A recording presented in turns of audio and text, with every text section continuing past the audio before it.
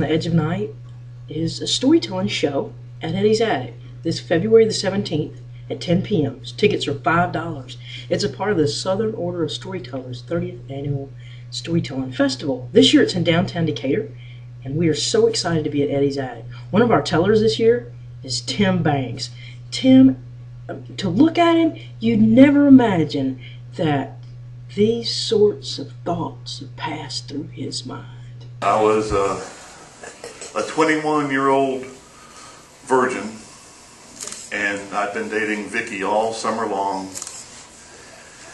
Towards the end of the summer, the clock is ticking. So we had the argument that you would expect, you know, the begging, the pleading, you know, take this to the next level, you know, horizontal level.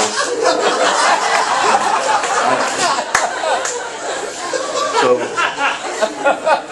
there was the begging and the pleading and the crying and the gnashing of teeth, but I refused to give in. I mean, Barb's kisses, the plain Jane, were just gentle and sweet and tender, and somehow her lips were both pliable and firm, and it was wonderful. And then there was Vicky, the little sex kitten, who kissing her was like having an unpeeled banana stuck in your mouth. Now, I told you, Tim has a way with the girls. Now, one thing I really wish I had been able to witness was Tim horsing around with his brother and the neighbor kids. Have a listen. when we were kids, and the neighborhood would come down to our house to play with my brother and me, my older brother, we would play cowboys and Indians. And I never got to be the Lone Ranger or Josh Randall or Johnny Yuma. You kids don't even know who these people are. The Rifleman, I never got to be him. I was always the Indian. And not Tonto, just the anonymous target. I got shot, beat up, tied up, captured. Kind of a catch and release thing. 2011 brought a new storyteller to Carapace, and that's Marilyn Bowden. And boy, is she a hoot.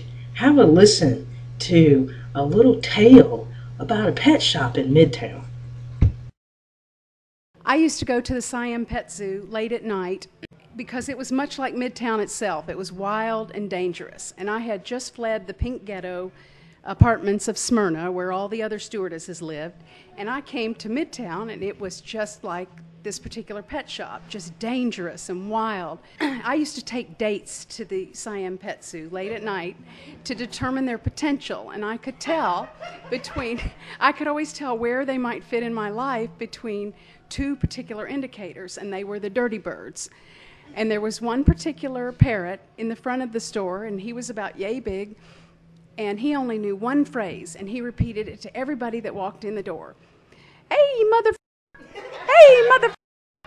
But there was another bird in the back, and she wasn't near as pretty, but she had an entire repertoire of sexually suggestive phrases.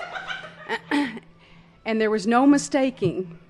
No, baby, let me do it. Let me do it. That they were obviously learned honest. And sometimes she would say, don't stop, don't stop, don't stop. This is going to be a great storytelling show. I can't wait to see you there. Friday, February the 17th, 10 p.m., Eddie's Attic. Tickets are $5. Get them in advance at www.southernorderofstorytellers.org. Can't wait to see you there.